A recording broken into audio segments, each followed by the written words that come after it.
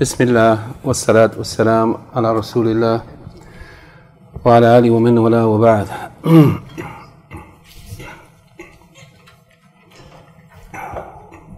This evening, bi'idhnillahi ta'ala, this is going to be our 28th session, reading from the Sharh of Al-Aqeedah, Al-Wasitiyyah, Shaykh al-Islam ibn Taymiyyah, Rahimahullaah, and the commentary of Imam Abdur-Ra'uf ibn Baaz, Rahimahullaah. Before we go into the new chapter that we're going to look at tonight, I'm going to briefly go over some of the points that we discussed last week from the questionnaire study guide for lecture number 27. First question being, how does the Shari, yani the explainer of the text, define what is meant by Allah's knowledge being qadim or ancient? And how does the Shari define what is meant by Allah's knowledge being qadim? Zakaria. The Shaykh says that Allah's knowledge has no beginning to it and it will have no end to it. Naam, that his knowledge has no beginning, and he always had this knowledge, and it has no ending. He will never be without it. And negating, and him ever not having known, ignorance, and also negating the possibility of forgetfulness. The second question, when were the maqadir, the details of everything in the creation, written, and where was the arsh at that time?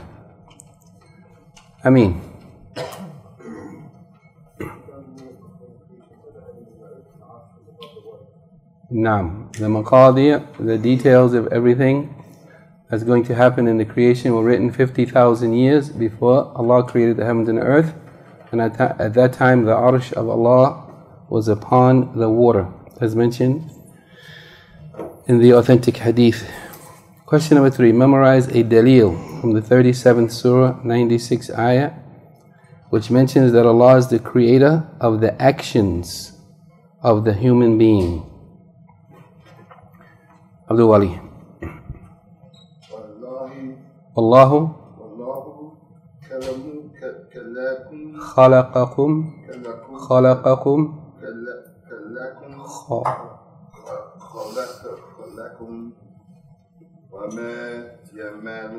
wama ta'malun. Naam.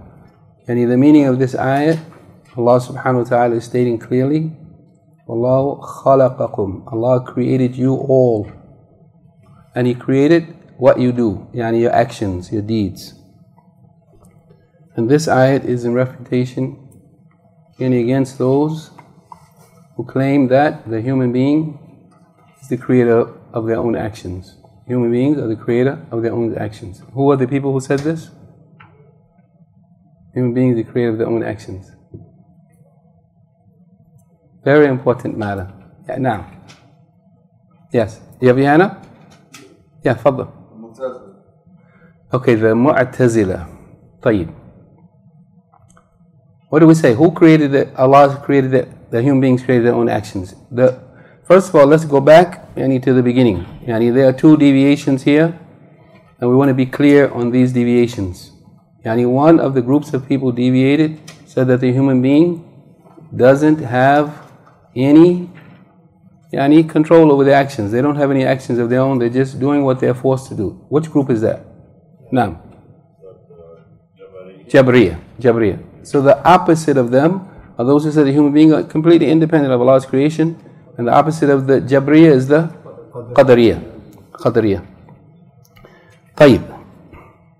What did the Prophet sallallahu alaihi wasallam say when asked, why should we perform actions since everything is decreed and written? Why should we perform actions? What's the benefit? What's the purpose if everything is already decreed? It's already written. What is going to be? What was the Prophet sallallahu alaihi wasallam's answer? Now, Fadl, Ahmed. I have, he says, do good for it will be made easy for you. And you do good for every person will have it made easy for them to do that which they were created for. that which they were created for. And the people, the Prophet ﷺ said, as far as the ahlu as-sa'ada, and the people of happiness, of good fortune, the people who be in paradise, Allah will make it easy for them to do any of the deeds of the people of paradise. And as far as the ahlu as-shaqawa, the people of wretchedness, the people who will be in the hellfire, Allah will make it easy for them to do the deeds of the people of hellfire. Yani the Prophet ﷺ is saying here, a person must do actions. Yani Allah subhanahu wa ta'ala decreed that some people will be in the paradise and some people in the hellfire based on what He knows the people are going to do. And then He made it easy for the people who want to do good to do those good deeds, due to which they will attain Allah's mercy, and by His mercy He will admit them into paradise. Question number 5. Summarize the deviation of the Qadariyah. The Qadariyah from the Mu'tazila. The Qadariyah who are from Mu'tazila. Yeah, I just want to make a note in case it wasn't clear last week, that some of these groups overlap in that they are identified by different names depending on which aspect of deviation we're talking about. So when we talk about the deviation in reference to the divine decree, the people who negate Allah's control over the actions of the human beings do their own actions, we refer to them as the Qadariyah. They are from the Mu'tazila. But these Mu'tazila, they have many different deviations, and depending on which deviation we're talking about, we may refer to them as the Wa'idiyah or the Qadariyah or the Mu'tazila, depending on what we're talking about. So try to distinguish between the title or the description that's given to them based on the issue of Aqeedah that we're talking about. So the question here, summarize the deviation of the Qadariyah, the people who deviated in reference to the Qadar, who are from the Mu'tazila, as it relates to the af'al, the actions of the human beings. Naam, Ameen.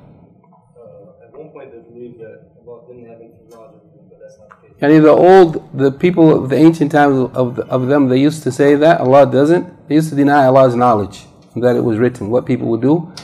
And then later on they left that, and they only maintained what?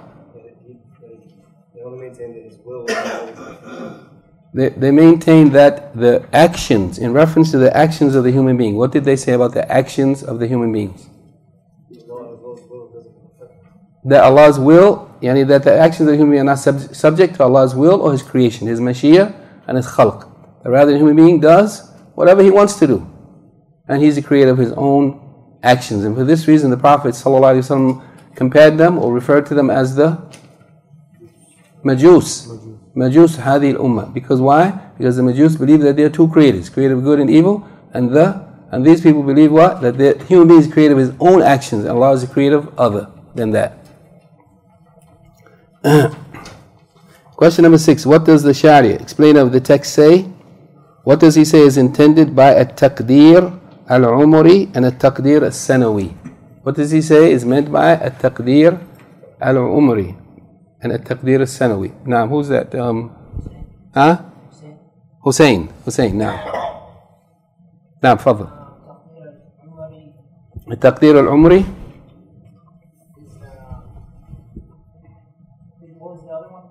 تقدير العمري وتقدير السنوي.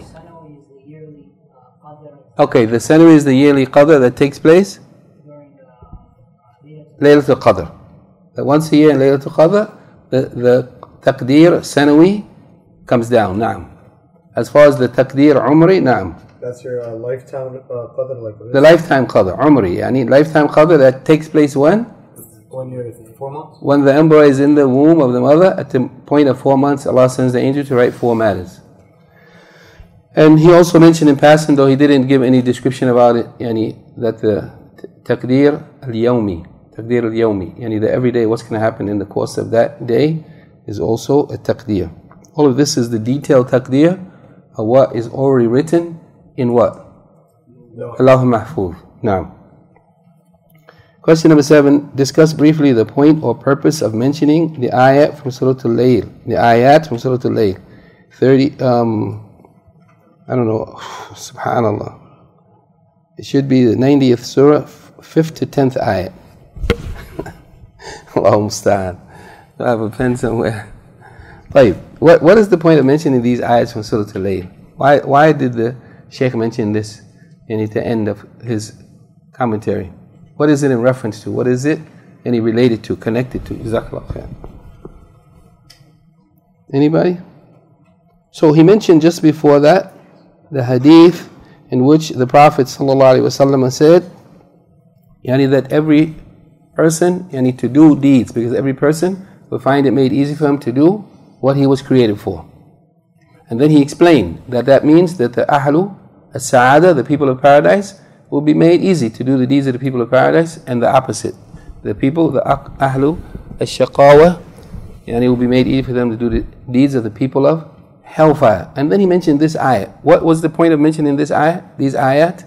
Because they confirm the meaning of the hadith, the same meaning, that Allah subhanahu wa ta'ala says that the people who give and who observe taqwa and testify to the husna, la ilaha illallah, then Allah will make easy for them. Allah says He will make easy for them the way to ease, the way to do good deeds to enter the paradise. And the opposite, the people who do the opposite, Allah will make easy for them the way to difficulty, meaning to do evil deeds to enter the hellfire. These ayats were mentioned to support, to confirm, to show agreement between what the Prophet ﷺ said in the hadith, that it also came in the Quran. Allahumma yassir lana umurana. Tonight, bi'idhnillahi ta'ala,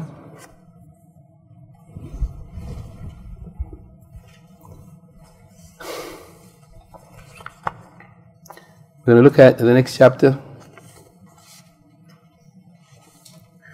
I didn't write down the page numbers, but I'll just look at it right now.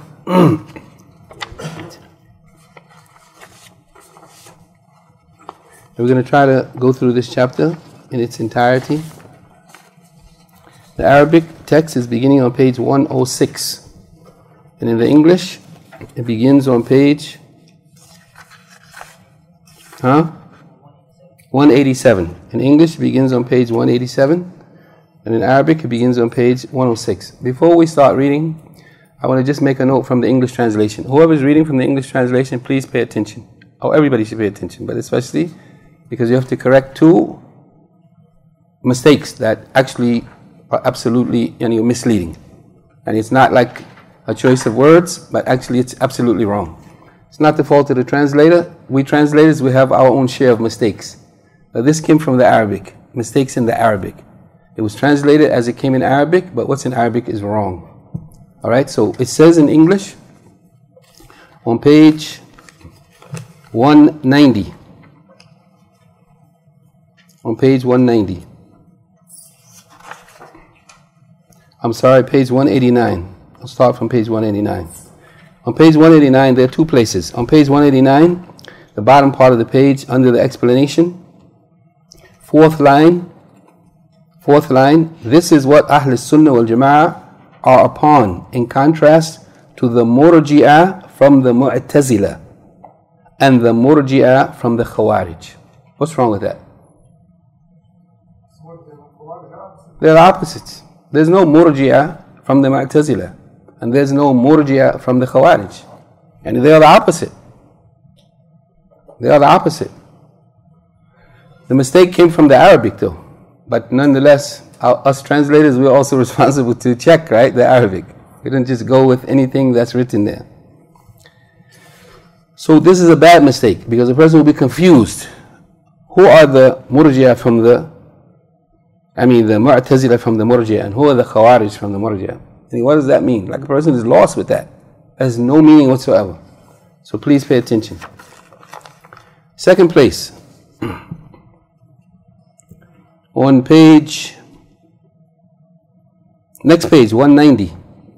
First, second, third, fourth paragraph. Fourth paragraph. Loving Allah. Well, he's giving examples of the different types, examples of what is the Iman of the heart and the Iman of the tongue and the Iman of the limbs. Loving Allah, fearing Him, and sincerity are actions of the heart. Being truthful is an action of the heart. It should be tasdeeq, testifying to something being the truth is an action of the heart, no problem. Remembrance of Allah. And here there's several words that are mentioned here. and they're all translated in just the word remembrance, which is a problem in and of itself. But remembrance of Allah is an action of the limbs. Remembrance of Allah is an action of the limbs. What's the problem here? Al-dhikr is from the actions of what? Of the tongue. And it's clearly, it came like that in Arabic. But nonetheless, it's clearly wrong. Okay, so whoever knows this subject, and you have to pay attention, especially when you're reading books in English. But even in Arabic, you have to pay attention. But especially reading books in English. This is a bad mistake, and it's clearly wrong. And if a person doesn't know, they read that and they believe that, dhikr is from the actions of the limbs of the body. That's what they will be believing. So I just wanted to point out those two mistakes, because anybody who translates knows that when you translate, you're going to make mistakes. Human beings are subject to mistake, no doubt about it. But these are mistakes that would confuse a person and mislead a person. I have to make note of that. Now let's get on with the chapter for today. The new chapter. Again, I'm reading in Arabic from page 106. At the top of the page it says, Had al-Iman wa hukmu martakib al-kabira عند أهل السنة والجماعة. Had al-Iman, what is intended by had here is definition. The definition of Iman. What is the definition of Iman according to Ahl Sunnah wal Jama'ah? And what is the hukm, the ruling concerning the person who commits the major sin? Who commits major sins according to Ahl Sunnah wal Jama'ah. So there are two matters in this chapter. The first matter is the definition. What is the definition of Iman according to Ahl Sunnah wal Jama'ah? And Shaykh al-Islam Ibn Taymiyyah in the first paragraph, he gives that answer. The second matter is, what is the ruling concerning the person who commits the major sins according to Ahl Sunnah wal Jama'ah? Or both of these according to Ahl Sunnah wal Jama'ah. What is the definition of Iman, and what is the ruling concerning the person who commits major sins? So in the second paragraph, he talks about the Khawarij, Shaykh al-Islam Ibn Taymiyyah. In the second paragraph, after giving the definition of Iman, he talks about the Khawarij and their deviation and them declaring people who commit major sins to be kafirs. And then he refutes them quickly, with just a couple of evidences. In the third paragraph, he talks about the Mu'tazila and their deviation. How they deviated from the correct definition of Iman according to Ahl Sunnah Jama'ah, in that they declared the person who commit major sins to be totally out of Iman, not to be a believer anymore, and to be permanently in the hellfire. And he also refutes them with quick couple of evidences from the Quran.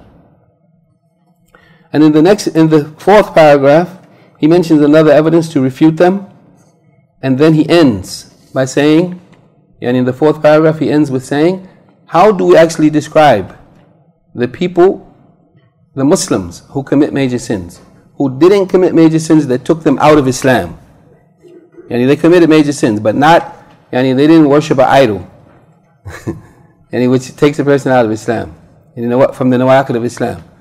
But major sins, the person killed somebody, and they committed fornication, whatever. These are major sins.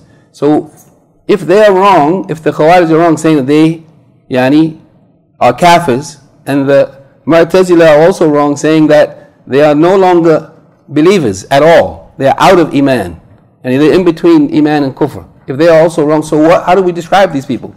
So in the last paragraph he tells us, how do we then describe these people? The correct view. Okay, so these are four paragraphs. In four paragraphs, in each paragraph he mentions a point briefly and makes it crystal clear. What is correct and what is the deviation, and then what's the solution to solve their confusion. Alright? I'm saying that because this is a big topic, and it's explained briefly in a few words, in 4 paragraphs. And then the Shaykh Abdur-Ra'uf bin Baaz Rahimahullaah, he summarizes also the commentary. And this probably a whole books can be written about this topic. So we just want to be clear on what is actually happening here so that we can follow it easily and benefit, inshallah. So there are a lot of other points that could be mentioned here, but this is what we're going to suffice with. And again, I'll refer you back to the bigger explanations of Shaykh Salih Fawzan, Hafidhahullah, and the explanation of Al-Imam Muhammad ibn Salih al-Uthaymeen, Rahimahullah. Both of them explain in a lot more detail than what we're going to be able to cover in this one sitting. So I'm reading from page 106, the definition of Iman and the ruling concerning the one who commits major sins according to Ahl Sunnah wal Jama'ah. قال المؤلف رحمه الله من أصول أهل السنة والجماعة أن الدين والإيمان قول وعمل. And they're from the fundamentals, the foundations of Ahl Sunnah wal Jama'ah is that the deen and Iman are speech and action. This is the definition that he gives in general, brief, and then he gives the details concerning that. The brief definition of Iman is that it is qawlun wa amalun. Here I want to note that when the scholars say that Iman is qawl and amal, they take it for granted that you already know that Iman includes what's in the heart, and the conviction in the heart. But everybody agrees in the conviction in the heart, even the Murji'ah and everybody else. But what the problem is, the speech and action.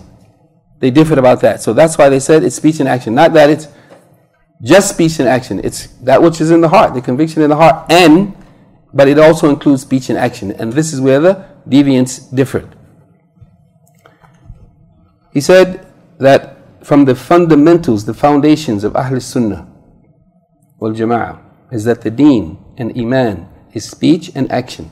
And then he gives the details of that definition. He says, قَوْلُ الْقَلْبِ وَاللِّسَانِ, yani that is speech of the heart and speech of the tongue.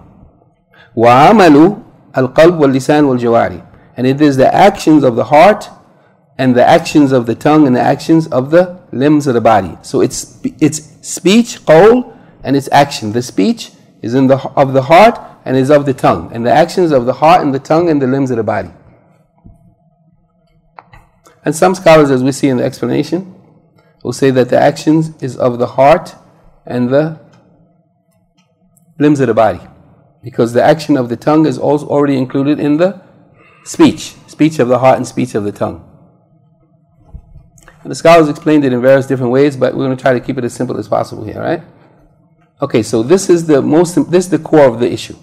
What is the definition? What is the true definition of Iman according to Ahl Sunnah wal Jama'ah? It's that which includes, yani the conviction of the heart along with both speech and action. What kind of speech? Speech of the heart, speech of the tongue. Kind of action? Actions of the heart, actions of the tongue, actions of the limbs of the body. And the evidences for this are many. And both of the more lengthy explanations of Al-Aqeedah Al-Wasitiyyah by Shaykh Salih Fawzan and Al-Imam Ibn Uthaymeen, both of them give some of the explanations, some of the evidences for each of these points. Then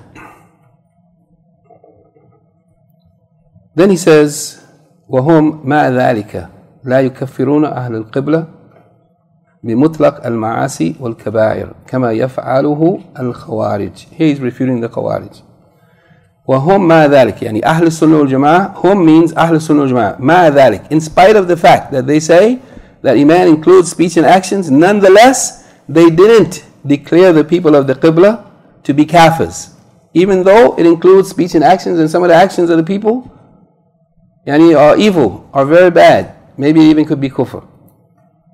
But he says, but in spite of that they include the speech and action in Iman, they didn't declare the Ahlul Qibla, the people who face the Qibla, who pray towards the Qibla. They didn't declare them to be kafirs, like the Khawarij did. They didn't declare them to be kafir bi mutlaq al-ma'asi wal-kaba'ir. This is very important. This is very important. Some of the scholars said, what is meant here by mutlaq al-ma'asi? What is meant here is, he didn't say they didn't declare them to be kafirs by sins and major sins. He said mutlaq al-ma'asi. And the meaning here is that indeed there are some sins that are kufr, due to which a person would be declared to be a kafir. But mutlaq al-ma'asi means sins in general. Sins in general. They didn't declare them just because they committed sin to be a kafir. Although, yes, there are some sins that are kufr, that if a person commit them, he became a kafir. But he said mutlaq al-ma'asi. They didn't declare them to be kafirs just by sins, asl al-ma'asi, or al-kaba'ir, or even by major sins, as was done by the Khawarij. And then he refutes them. Here's his refutation against them. The Khawarij said, person commits major sins, he became a kafir. He's out of Iman. He's out of Islam. He became a kafir. Shaykh al-Islam said, بل الأخوة الإيمانية ثابتة مع المعاصي. Rather, the brotherhood of Iman, al-ukhuwa al-imaniyah, the brotherhood that's based on Iman. Yani, you are my brother because of Iman, not because we're from the same mother or from the same mother and father, but because of Iman. We're brothers based on Iman. That Iman that makes us brothers remains. A person remains, yani, in the brotherhood of Iman, even with sins, even in spite of sins.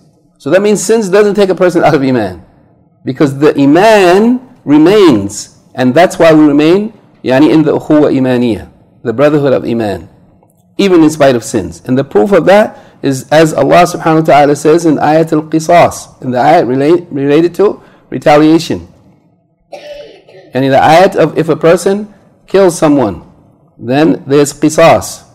In the end of the ayat, Allah says, this is in the second surah, 178th ayat, فَمَنْ عُفِيَ لَهُ مِنْ أَخِيهِ شَيْءٌ فَاتِّبَاعٌ بِالْمَعْرُوفِ فَمَنْ عُفِيَ لَهُ. So the one who is pardoned, عُفِيَ لَهُ, yani the killer who was pardoned, مَنْ عُفِيَ لَهُ مِنْ أَخِيهِ, from his brother. He was pardoned from his brother, شَيْءٌ, for what he has done, فَاتِّبَاعٌ بِالْمَعْرُوفِ.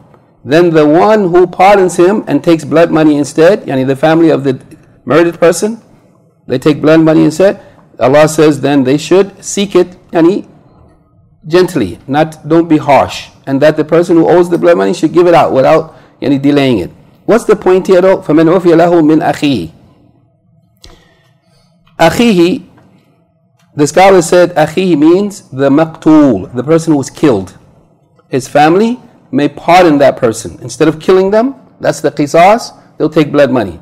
So whoever has been pardoned by the family of the person who he killed, he's the killer and he killed somebody, and the family of the murdered person pardons him. Shaykh al-Islam Taymiyyah is saying here that Allah calls the maqtul, the person who was killed, akhi, yani the brother of the person who killed him. So the ukhuwa imaniyah, he killed somebody and he didn't go out of Iman. He remained a believer with yani defective Iman, obviously, right? Killing people. So that's the first proof. And if it's not crystal clear, just think about it. Then this is a clear proof. Allah subhanahu wa ta'ala is saying clearly, a person killed somebody and Allah is still calling them, He's calling the person he killed his brother in Iman. And then he mentions as a second proof, yani from Surah Al-Hujurat, 49th Surah, 9th and 10th ayat, the saying of Allah subhanahu wa ta'ala, وَإِن طَائِفَتَانِ مِنَ الْمُؤْمِنِينَ اقْتَتَلُوا فَأَصْلِحُوا بَيْنَهُمَا. Yani that if two parties from amongst the believers fight, then make reconciliation between the two of them. So two parties amongst the believers, first of all they're fighting and Allah is calling them believers. So the Iman remains. They didn't go out of Islam because they committed a major sin. Fighting is yani from the most major of major sins. Fighting Muslims, killing Muslims. And Allah called them believers. If two parties from amongst the believers are fighting and they remain believers, then make reconciliation between them. A third party should reconcile between them. فَإِن بَغَتْ إِحْدَاهُمَا عَلَى الْأُخْرَى فَقَاتِلُوا الَّتِي تَبْغِي حَتَّى تَفِيَ إِلَى أَمْرِ اللَّهِ. So if one of them transgresses against the other, then the third party who's making reconciliation should fight yani with the party who has been transgressed against the one who transgressed. Fight against them until they return to the command of Allah. فَإِن فَاءَتْ فَأَصْلِحُوا بَيْنَهُمَا بِالْعَدْلِ وَأَقْسِطُوا. So if they come back to return to the command of Allah, then make reconciliation between the two yani fighting parties with justice and be equitable between them. Inna Allah yuhibbul muqsitin. Indeed, Allah loves those who are equitable, fair, just. إنما المؤمنون إخوة فأصلحوا بين أخويكم. Indeed, the believers are brothers, so reconcile. Yani the third party, reconcile between the two fighting parties, between your akhawaykum, your two brothers, the two parties who are fighting each other. Reconcile between them. And Allah referred to the third party who's making the reconciliation, He referred to the two fighting parties as your two brothers. I mean, they remained in Iman, brotherhood of Iman, even though they were fighting each other. And they remained a part of the brotherhood, yani al-ukhuwa al-imaniyah, with the party who wasn't fighting. They're all brothers. إِنَّمَا الْمُؤْمِنُونَ إِخْوَةً, in spite of fighting and killing and so on. So Shaykh al-Islam Taymiyyah refutes this idea that a person became a kafir because of major sins by these two ayat. And there are lots of other proofs. But the point here is that he's being brief. He's trying to just address these issues quickly and finish with them. And he would in a forceful way that there's no escape from. The third paragraph, he refutes the Mu'tazila. He says, وَلَا يَسْلُبُونَ الْفَاسِقَ الْمِلِّي الْإِسْلَامَ بِالْكُلِّيَّةِ. Yani that they don't negate al-Islam bil-kulliyah. Yani they don't negate Islam completely from al-fasiq al-milli. Al-fasiq is the person who's outside of al-kharij an ta'atillah, person outside of obedience to Allah. Al-milli means the millah of Islam. Yani the person who's still a part of the deen of Islam. Yani because they committed major sins, but they didn't commit sins that was kufr, that took them out of Islam. So fisq, the scholars say, is of two types, the major fisq and the minor fisq. The major fisq is kufr, and Allah mentions that in some ayats in the Quran, and the minor kufr is not, or the minor fisq is not kufr. So he's saying here, the fasiq al-milli, he remains the fasiq who did some fisq, that he remains a part of the millat al-Islam, the deen of Islam. It didn't take him out of Islam. So they do not remove, as far as the fasiq who fell into kufr, then that's a different matter. We're talking about the fasiq who committed major sins, but not that which amounts to kufr. وَلَا يَسْلُبُونَ الْفَاسِقَ الْمِلِّ. They didn't remove or negate from the fasiq al-milli, the person who commits sins but didn't go out of Islam. They're still a part of Islam. They didn't remove Islam from them completely, like the Mu'tazila did. وَلَا يُخَلِّدُونَهُ فِي النَّارِ. And they didn't declare him to be eternally in the hellfire. كما تقوله المعتزلة, as was said by the Mu'tazila. That they removed them from Islam, from Iman completely. Okay, they said the person who commit major sins, the Qur'an said they are kafirs. Mu'tazila said what? They are not kafirs, but they are not mu'min. They're in between. في منزلة بين منزلتين. They're in some station in between Iman and Kufr. They are no longer mu'min. They are out of Iman. But they didn't make them go into Kufr. So, he's refuting this idea that they removed Islam from them completely and that they will be in the hellfire eternally. And then he refutes them by saying, بل الفاسق يدخل في اسم الإيمان المطلق كما في قوله تعالى فتحرير رقبة مؤمنة. Surah An-Nisa, 4th Surah, 92nd ayah.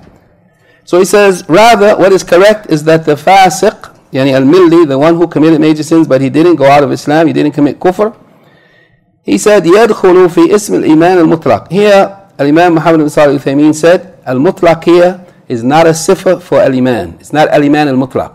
It's a sifa for ism. Ismu al-Iman al-mutlaq. Ismu al-Iman, the word ism is its adjective is al-mutlaq. Atlaqa ism al-Iman. The person is using the word Iman in an unrestricted manner, without giving it any definition. Because Iman al-Mutlaq, as we will see later on, Iman al-Mutlaq and Mutlaq al-Iman have two different meanings. Iman al-Mutlaq means Iman al-Kamil, person has perfect Iman. Mutlaq al-Iman means Asl al-Iman, that a person has some Iman, even if it's defective. So these two expressions, you just turn the words around, have two different meanings completely. Person has to be careful here. He said, Shaykh Islam Taymiyyah does not mean al-Iman al-Mutlaq here. He means Ism al-Iman. And al-Mutlaq is a sifa describing Ism. That a person is mentioning the word Iman without any restriction, without any definition, just in a general sense. As in the saying of Allah, فَتَحْرِيرُ رَقَبَةٍ مُؤْمِنَةٍ. The freeing of a believing slave. Freeing of a believing slave here means the slave is a believer, whether they are fasiq believer or whatever, just a believer. That's the general sense of Iman. It's not saying they have perfect, when you free a believing slave, they don't have to have perfect Iman. They just have to be a believer. So he's saying here, so the fasiq is included in the name Iman, or the word or the expression Iman, the description of Iman, in some cases, as in this ayat, in Surah An-Nisa, the freeing of a believing slave. Doesn't mean the slave has to have perfect Iman. وَقَدْ لَا يَدْخُلْ فِي إِسْمِ الْإِيمَانِ الْمُطْلَقِ. Same thing here. He's saying, and sometimes he might not be included in the ism of Iman, the description of Iman, Yani here again, ism, yani mutlaq is describing ism. Yani where the word iman is used in its general sense, sometimes he may not be included in it. And then he gives an example of that. As in the saying of Allah the Most High, إِنَّمَا الْمُؤْمِنُونَ الَّذِينَ إِذَا ذُكِرَ اللَّهُ وَجِلَتْ قُلُوبُهُمْ وَإِذَا تُلِيَتْ عَلَيْهِمْ آيَاتُهُ زَادَتْهُمْ إِيمَانًا وَعَلَى رَبِّهِمْ يَتَوَكَّلُونَ Surah Al-Anfal, 8th Surah, 2nd ayat. So he said, in some cases, as in the first ayat, the fasiq may be included yani under the description of iman, and in some cases it may not be included. So the second ayat is an example where he's not included. He's not included in the description of iman as came in this kind of ayat like this, إِنَّمَا الْمُؤْمِنُونَ. Indeed, the believers are only those who, when Allah is mentioned, their hearts experience fear. And when the ayat of his ayat are recited to them, it increases them in iman. And this is a proof of increase of iman as well. And that's part of the definition that some of the scholars gave for iman, that it increases yani with obedience to Allah and decreases with disobedience. And that iman yani varies. Yani some people's iman is greater than others. But this ayat is what? Is saying what? That the believers are only those who, when Allah is mentioned, their hearts feel fear, experience fear. And when his ayat are recited to them, it increases them in iman.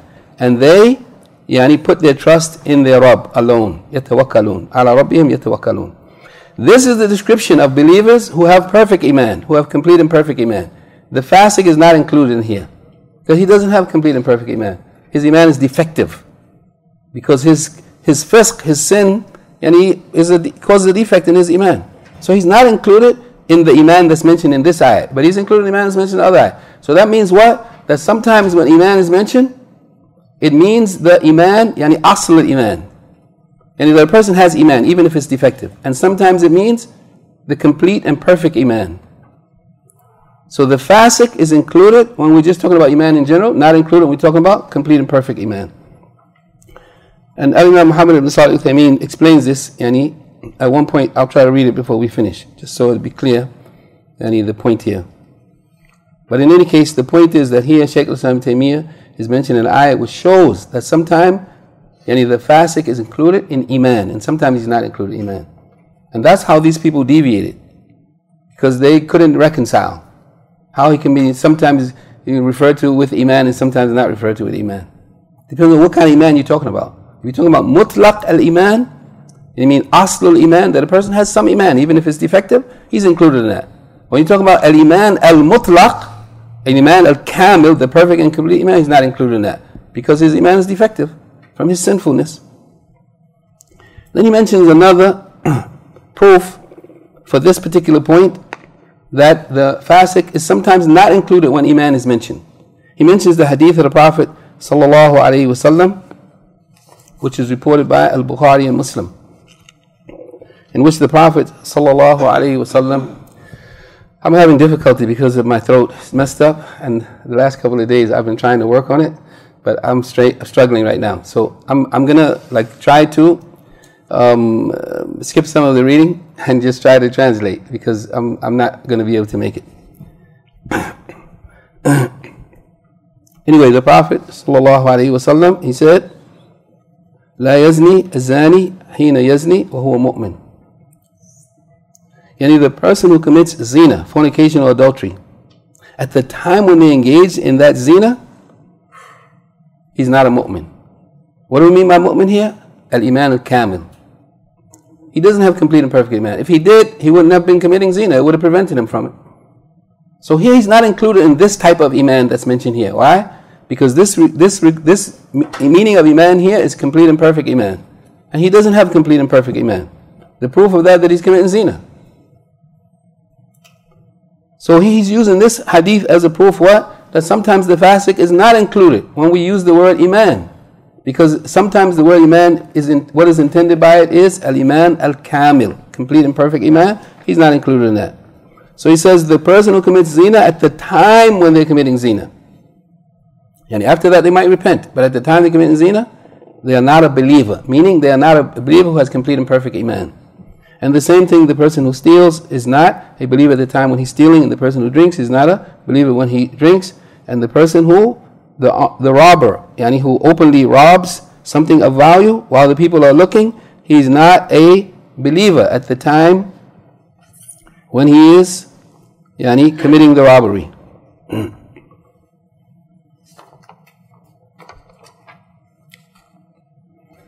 Then Shaykh al-Islam Ibn Taymiyyah closes after mentioning this hadith, and he says, Naqulu. So what do we say then? And they say, the Khawarij said that the person who commits the major sins is a kafir. The Mu'tazila said, we didn't say he's a kafir, but he's not a believer.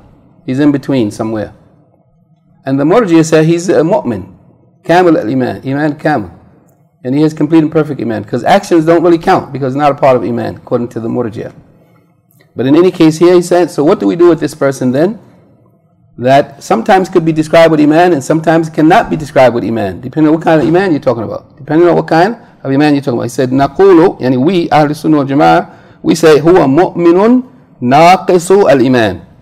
And he's a believer who has defective iman. He's a believer, but he has defective iman.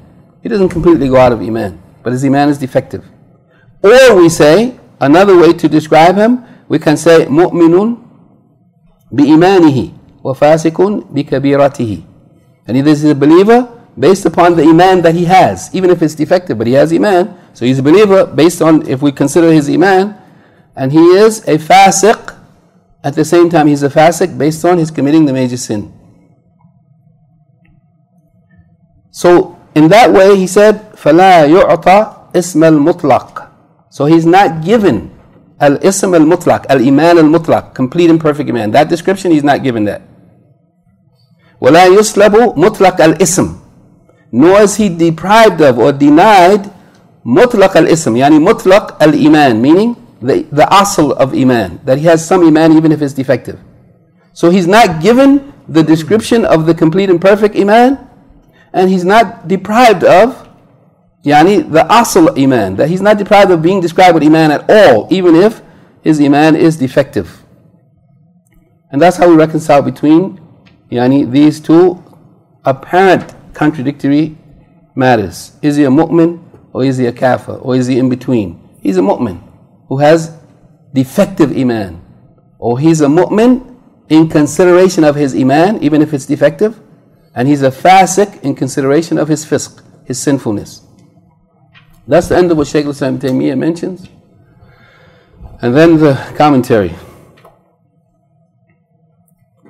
The Shaykh, he says, Rahimahullaah, in the commentary, this is a magnificent research or topic from the Aqeedah of Ahl Sunnah wal Jama'ah, that is that iman is speech and action.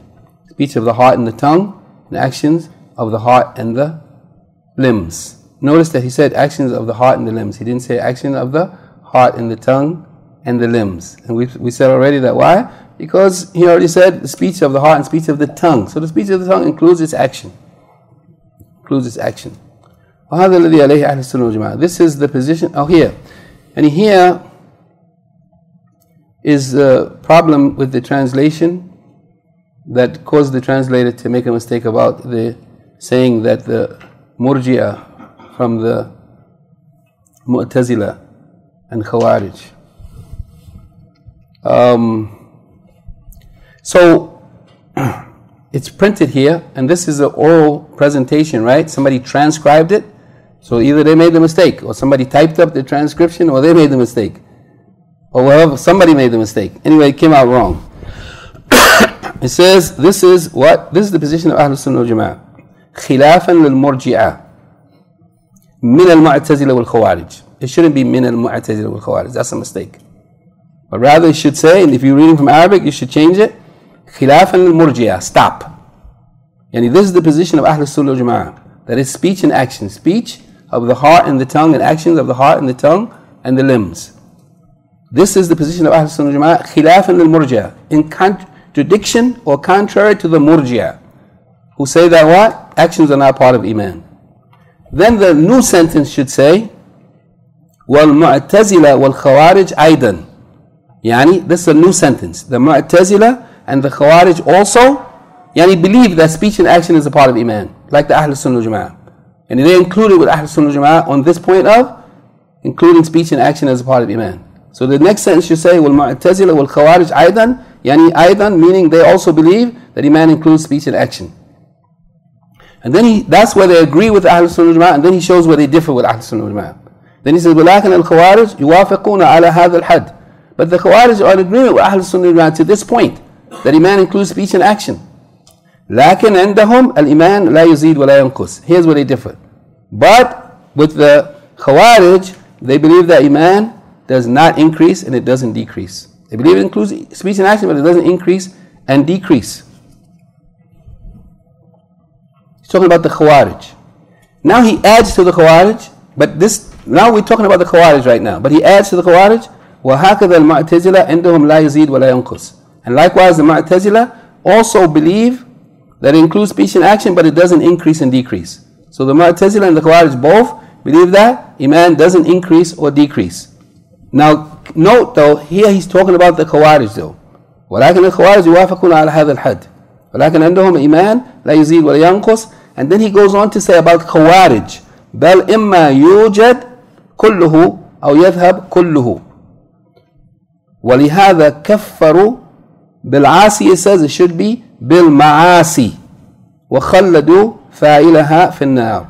So he's talking about the Khawarij. He's saying, but the Khawarij say it doesn't increase and increase and decrease, but rather Iman is either yujad kulluhu, it's complete.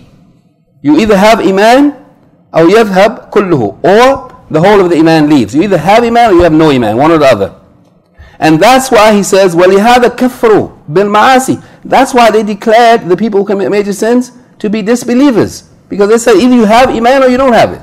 Once you commit major sins, you don't have it anymore. Because you either have total Iman or you have no Iman. So that's why they said then, person commit major sins, then they're kafir. Khalas. وَلِهَذَا كَفَّرُوا. It says بِالْعَاسِي, it should say بِالْمَعَاسِي وَخَلَّدُوا فَاعِلَهَا, going back to ma'asi, finna. This is why they declared the people who commit major sins to be disbelievers and that they will remain in the hellfire because of their committing the major sins. Now he goes back to Mu'tazila. That was about the Khawarij. And then he says, وَالْمُعْتَزِلَةُ وَافَقَتْهُمْ عَلَى ذَلِكَ فِي حُكْمِ الْآخِرَةِ. And the Mu'tazila agreed with the Khawarij, not about them being kafirs, but about the point of what? The ruling concerning these people in the next life. That is, the Mu'tazila agreed that the Asi, the people who commit major sins, will remain in the hellfire eternally. Alright? So he's saying here, Shaykh is saying, Ahl Sunnah Jama'ah say that Iman is speech and action, and he gave the details of it, as opposed to the Murji'ah say it doesn't include actions. Then he says, but the Mu'tazila and the Khawarij are in agreement with Ahl Sunnah that it includes speech and actions, except that both of them say it doesn't increase and decrease. Rather, it must either be present completely or it leaves completely. And that's why the Khawarij declared the people who commit major sins to be kafirs and declared them to be, based on those major sins, in the hellfire eternally. And the Mu'tazila agreed with them on one part of that. Not that they kafirs, that the committer of major sins is a kafir, but they agree with them in the next life that they would be, the person who commits major sins would be in the hellfire eternally. And then he just mentions the Murji'ah in passing. The Murji'ah akhraju al-amal min al-iman. So what is the position of the Murji'ah? They removed actions from Iman. They said actions are not a part of Iman. I think I won't be able to talk with this in my mouth. After that, inshallah, jazakallah khair. It would help, but then I won't be able to talk. Allahu musta'an. So what is the position of the Murji'ah? That they have removed actions from Iman. They said actions are not part of Iman. And that's why they said that the person who commits major sins is a mu'min with complete and perfect Iman. Because action is not a part of Iman. So you can commit sins, it doesn't matter. That has nothing to do with your Iman. Your Iman is what's in your heart. And if you have that, khalas, you're good to go. Perfect Iman. They said, the Murji'ah said, وَقَالُوا إِنَّهُ قَوْلٌ فَقَطْ. They said that Iman is just speech, or it's tasdeeq, yani affirmation of the truth, or it's both of them, affirmation in the heart and speech, yani saying it. but not including actions. All of these groups that I've mentioned here, all of them are ghalita, are mistaken, wa dhala, and astray from the straight path. And what is correct? Shaykh says, which the Ahlul Sunnah wal Jama'ah upon, that Iman is speech and action, including the conviction that's in the heart. It also does include speech and action, speech of the heart and the tongue, and actions of the heart and the limbs of the body. Here the Shaykh gives some examples of Iman of the heart, and Iman of the tongue, and Iman of the limbs of the body, and that's where also a mistake came in the Arabic. But we have to examine the Arabic as well. So, al-mahabba for Allah, loving for the sake of Allah, and fear of Allah, and sincerity for Allah, this is actions of the heart. These are actions of the heart. What tasdeeq amalun qalbi, and also affirmation of the truth is an action of the heart. And then what is mentioned here is just a repetition of the same thing, probably a mistake from the transcriber or somebody. What tasdeeq bil qawl amal qalbi, tasdeeq is an action of the heart. Here's the mistake from the Arabic. What tasbih, what tahleel, what dhikra, amalun jarihi. The tasbih, saying subhanallah, and tahleel, saying la ilaha illallah, and the dhikr, remembering Allah, is action of the limbs. That's a mistake. Saying subhanallah, saying la ilaha illallah, praising and glorifying Allah is not from the limbs, it's from the tongue. It's amal al-lisan. So they translate it just like it came in the Arabic, even though it's clearly wrong. May Allah protect us from our own shortcomings. Was-salat, was-zakat, was-siyam, wal-hajj, wal-jihad min amalu al-jawari. And prayer and charity and fasting and hajj and jihad are all from the actions of the limbs. وهكذا أهل السنة والجماعة عندهم أن الإيمان قول وعمل يزيد بالطاعة وينقص بالمعاصي. So this is how it is with the Ahlul Sunnah wal Jama'ah. According to Ahlul Sunnah wal Jama'ah, Iman is speech and action, and it increases with acts of obedience to Allah, and it decreases with acts of disobedience to Allah. And here the Shaykh is, in this part of the definition, he is alluding to the fact that there are things that cause the increase and decrease of Iman. And this is just general, that is increased by acts of obedience and is decreased by acts of disobedience. But those are not the only things that increase and decrease of Iman. As Shaykh al-Taymiyyah mentions, and other scholars mention in other places, that from the most important things that are the causes of increase of Iman is that a person has knowledge of Allah subhanahu wa ta'ala and His asma and sifat. It's from the most important things that will increase a person's Iman. The more a person knows Allah, the more they will have greater Iman. And from the most important things that are cause of increase of Iman is that a person ponders and reflects and contemplates the ayat of Allah, al-kawniyah wa shar'iyyah. The signs of Allah in the creation, the greatness and magnificence of His creation, and the ayat of the sharia, the ahkam of Allah subhanahu wa ta'ala. If a person reflects upon those things, it will increase their Iman. And also he mentioned from the things that increase Iman is kathratu al-amal al-salihat, that a person does a lot of good deeds, which he alludes to here. And also from the things that increase Iman is that a person abandons sinful deeds with the intention of seeking nearness to Allah. A person abandons sinful deeds with an intention of trying to get near to Allah. And the things that cause decrease are the opposite of those four things. The opposite of those four things, for the sake of time. Just the opposite. Just think of what's the opposite of those things. Inshallah, you can figure it out. If not, go back to the explanation of Al-Aqeedah Al-Wasitiyyah by Shaykh Muhammad ibn Salih al-Uthaymeen, and you'll find him mentioning there, with some details. So here the Shaykh, he says, in summary, Ahlul Sunnah wal Jama'ah say that Iman is speech and action. It increases with acts of obedience and decreases with acts of disobedience and other things besides that. And then he says, وَقَوْلُهُ, in his definition, قَوْلٌ وَعَمَلٌ يَدْخُلُ فِيهِ الْخَوَارِجِ وَالْمُعْتَزِلَةِ. This statement in the definition of Iman, that it includes speech and action, this includes the Khawarij and the Mu'tazila, because they said Iman includes speech and action, so they're included in that part. Where do they get excluded? وَبِقَوْلِهِ يَزِيد بِالطَّاعَةِ وَيَنْقُصْ بِالْمَعَاصِي يَتِمُّ إِخْرَاجِ الْمُعْتَزِلَةِ وَالْخَوَارِجِ وَرَدْ عَلَيْهِمْ. But when he said, Shaykh al-Islam Taymiyyah said that Iman increases with obedience and decreases with disobedience, This completes the removal of the Mu'tazila and the Khawarij from the correct manhaj of Ahl Sunnah Jama'ah concerning Iman, and this is a refutation against them. Where are the Murji'ah removed from the correct definition of Iman? وَإِخْرَاجَ الْمُرْجِئَةِ بِقَوْلِهِ قَوْلٌ وَعَمَلٌ. The Murji'ah are removed by what? By the statement that Iman includes speech and action, because they said Iman doesn't include action. فالواجب على المؤمن أن يعتقد هذه العقيدة ويعمل بمقتضاها. So what is obligatory upon the believer is that he holds this aqidah, and that a person believes in this aqidah in this way, and that he acts upon what it requires of him, and that he acts upon what is required by this aqidah. What does this aqidah require of you?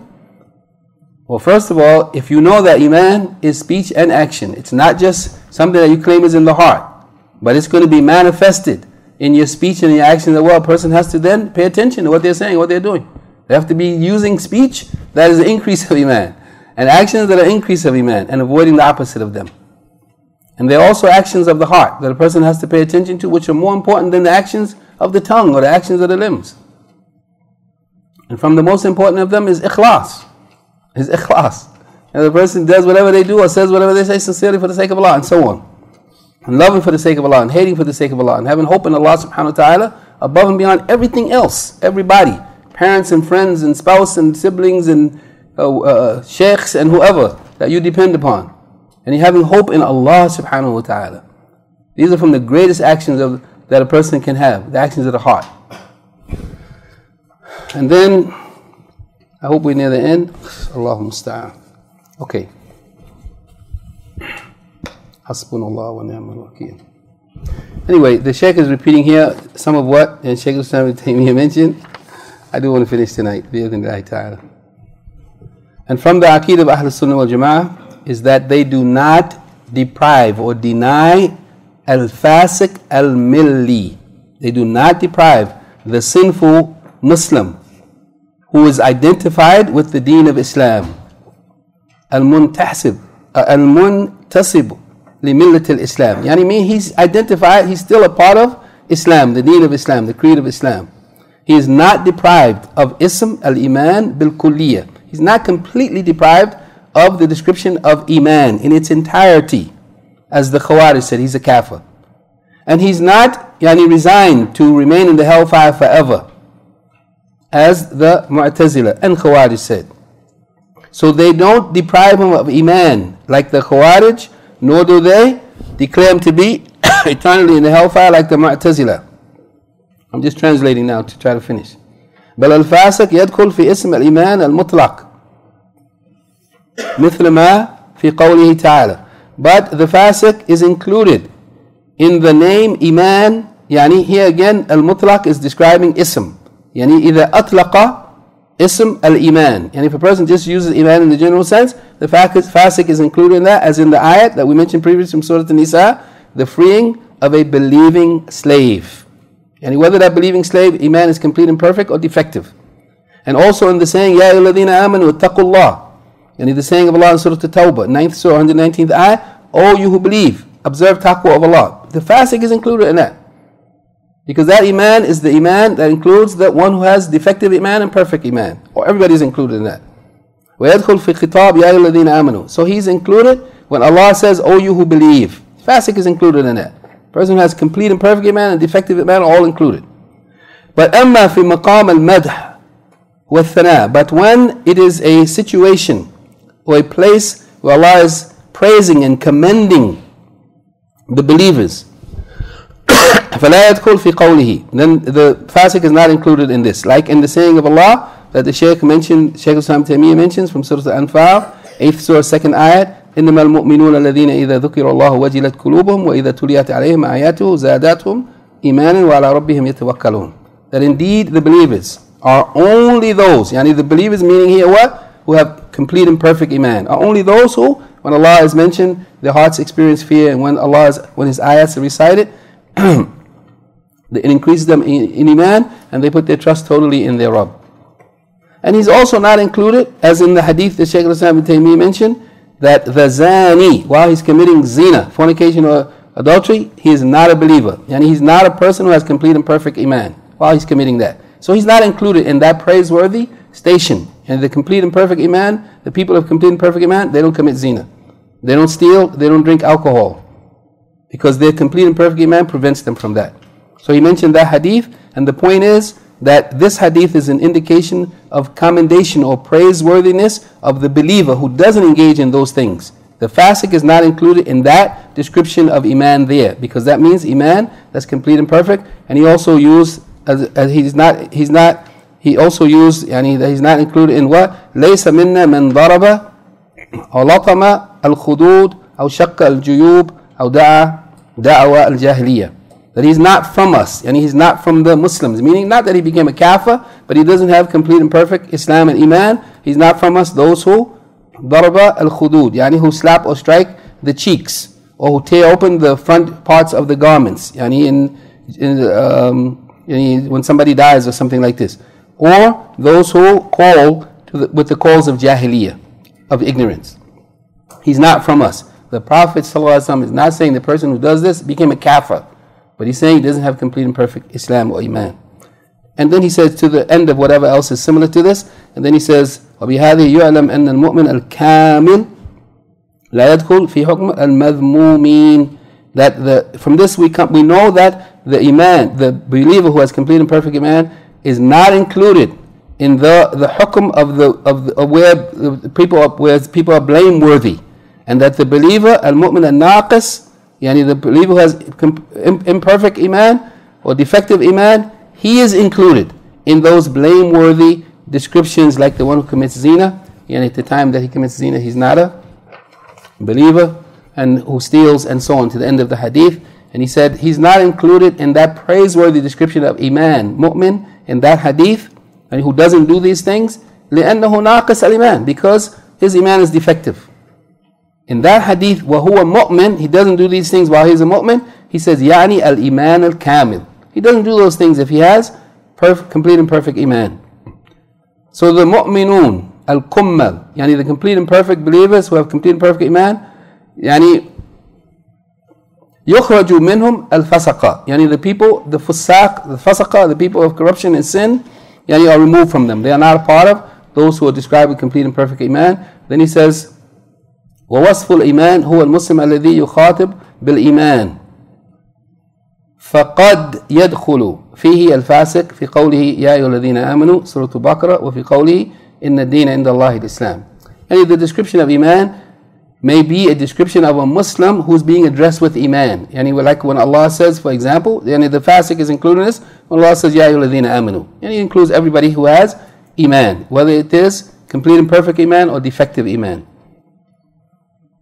And likewise in the saying of Allah subhanahu wa ta'ala, إِنَّ الدِّينَ عِنْدَ اللَّهِ الْإِسْلَامِ. It includes all the people of Islam and Iman.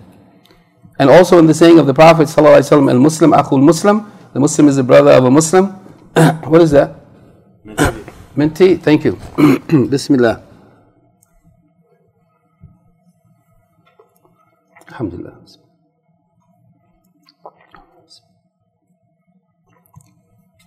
I should have thought of that earlier. Jazakallah khair. And he's also included in the description in the hadith of the Prophet, al-Muslim akhul Muslim. The Muslim is brother of a Muslim. And this includes all Muslims. Those whose iman is defective or perfect or whatever. يَدْخُلُ فِي هَذَا الْفَاسِق. Fasiq is included in this, and other than the fasiq is included in this. لكن إذا جاء الإيمان مطلقا مع المدح لم يدخل فيه الفاسق. But when iman, the description of iman comes, yani in a general sense, but it comes along with praise, yani praising the people of iman, the fasiq is not included in that. But when it's just iman is mentioned, وَمَا الْإِطْلَاقِ يَدْخُلُ الْفَاسِق, when it's mentioned without praise, then the fasiq is included in that. And this has already passed.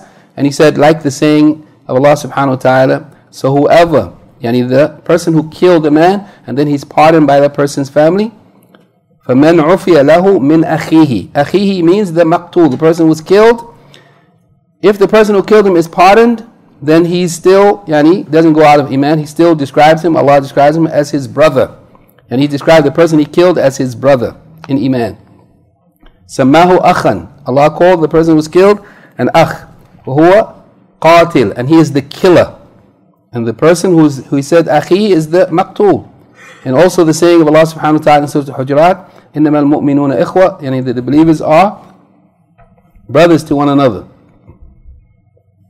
وَقَدْ بَغَى بَعْدُهُمْ عَلَى بَعْدٍ وَمَا ذَلِكَ سَمَّاهُ إِخْوَةً. Yani when those people, two groups of the Muslims fought, and Allah said make reconciliation between them, and the end of the ayat said that the believers are brothers to one another, even though some of them transgressed against others, and nonetheless He still named them as brothers in Iman. That means the Iman remained. Al-Khulasa, yani the Shaykh says, summary of the matter is, the fasiq is included in Ism al-Iman al-Mutlaq. Yani when the name Iman is used in its general sense, without any restriction, fasiq is included in that, as in Ya ayyuhalladhina amanu. And also as included in Fatahriru Raqaba Mu'minat, the freeing of a believing slave, and whatever is similar to that. وَلَا يَدْخُلْ فِي الْإِيمَانِ الْكَامِلِ, but he is not included when we talk about the complete and perfect Iman. الَّذِي مُدِحَ أَهْلُهُ, yani when those people of Iman are being praised, then he's not included in that. And this is like the saying of Allah, إِنَّمَا الْمُؤْمِنُونَ, yani the believers, indeed the believers are only those who, when Allah has mentioned, their hearts experience fear, and when His ayat are recited, they increase in Iman and they put their trust in Allah. He's not included in that. Those who establish the prayer, and from that which they have been given, they spend in the way of Allah. These ayats in Surah Anfal, he's not included in the description of Iman when Allah is praising the people of Iman for their praiseworthy characteristics. And likewise, yani the zani, when he's committing zina, he's not a mu'min. Yani he's not a person who has complete and perfect Iman. Or when he steals, to the end of the hadith, then فسقه بالمعصية أزال عنه كمال الإيمان. That's because his acts of disobedience, his sinfulness, his fisq, due to disobedience to Allah, has removed from him the perfection of Iman. So he is called a Muslim, or he is called a mu'min who has defective Iman, or he is called a mu'min because of, in light of, in consideration of his Iman, and he's called a fasiq in light of, in consideration of his major sins. فَلَا يُعْطَى الْإِسْمَ الْمُطْلَقِ, so he's not given al-ism al-mutlaq, yani mu'min. He's not just described as, yani al-ism al-mutlaq here, he means al-iman al-mutlaq. Al-iman al-mutlaq, that means al-iman al-kamil. So he's not given this description of having complete and perfect Iman, just as a believer with complete and perfect Iman. وَلَا يُسْلَبُ, nor is he deprived of mutlaq al-ism, yani mutlaq al-iman. Nor is he deprived of mutlaq al-iman. And he's not deprived of being described with Iman at all. Yani just general description of Iman, even if it's defective. فَلَا يُقَالُ مُؤْمِنٌ كَامِلَ الْإِيمَانِ. So the fasiq, you don't say about him, he is a believer who has perfect Iman. وَلَا يُقَالُ لَيْسَ بِمُؤْمِنٍ, nor do you say he's not a believer at all. إِلَّا بِهَذَا الْقَصْدِ, except with this intention. بِنِيَّةِ أَنَّهُ لَيْسَ بِمُؤْمِنٍ كَامِلٍ. Yani unless you intend, when you say he's not a believer, meaning, if you mean by that, he's not a believer who has complete, perfect and complete Iman.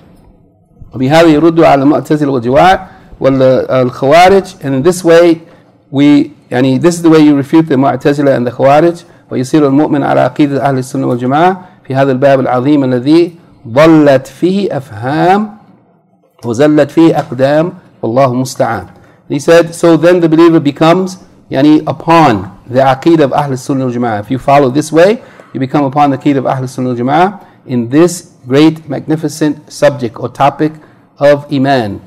And what are the limits or the definition of Iman? This matter about which many people, they have deviated in their understanding. ضَلَّتْ فِيهِ الْأَفْهَامِ, people have misunderstood. وَزَلَّتْ فِيهِ الْأَقْدَامِ, and they have slipped, their feet have slipped, meaning they erred in this matter. If a person follows the Aqeedah of Ahl Sunnah wal Jama'ah, then they will be on the correct path, and they will avoid the deviation of misunderstanding and the slipping of the people who slipped.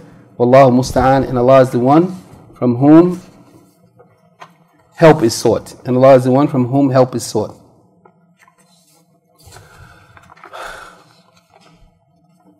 And it's time for the adhan.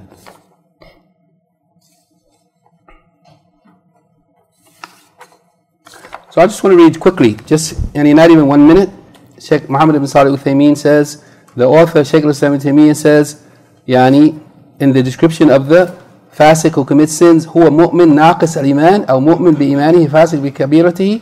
And what we just read at the end, that he is a believer who has defective iman, or he is a believer in consideration of his iman, and he is a fasiq, yani sinful person in consideration of his major sins. He's not given yani the description of complete and perfect iman, nor is he removed from the description of iman totally. He said this is a description of how we describe the fasiq al-milli according to Ahl Sunnah wal Jama'ah. He said, in the difference between mutlaq al-shay wa shay al-mutlaq, mutlaq al-shay wa shay al-mutlaq, and al-shay al-mutlaq huwa al-shay al-kamil. Yani al-iman al-mutlaq means al-iman al-kamil. Wa mutlaq al-shay, the opposite wording, yani aslu al-shay wa in kana naqisan. And the mutlaq of iman, it means the asl iman, even if it is defective. We'll stop with this. Subhanak Allahumma wa bihamdika ashhadu an la ilaha illa anta astaghfiruka wa atubu ilayk. I ask Allah for myself and for each of you that He grant us success in doing whatever we do sincerely for His sake alone, and that He recognize, record and reward our good deeds, and pardon, forgive and overlook our mistakes and errors, and that He grant us al-thabat upon the sirat al-mustaqim until we return to Him in a condition in which we are pleased with Him and pleasing to Him. We ask Allah subhanahu wa ta'ala to grant complete and speedy recovery to those amongst us who are sick, and to shower His rahmah upon those who have passed away, fill their graves with light and make them spacious, and admit them into His paradise and save them from the punishment of the grave and the punishment of the hellfire. And we ask Allah subhanahu wa ta'ala, out of His magnificent mercy and His kindness and His goodness, that He rescue and save the Muslims who are being tortured and persecuted and murdered in Palestine and other places wherever they may be in the earth. That Allah subhanahu wa ta'ala grant them protection from Himself, that He protects them from before them and from behind them, from the right and from the left and from above them and from behind them. Ameen ya Rabbal Alameen. Inshallah, if there's any questions or any comments or any corrections, inshallah we can do it after the salat. And whoever's able to stay, inshallah, we'll just sit for a few minutes and maybe go over a couple of points that we're unable to mention in the class tonight. Inshallah.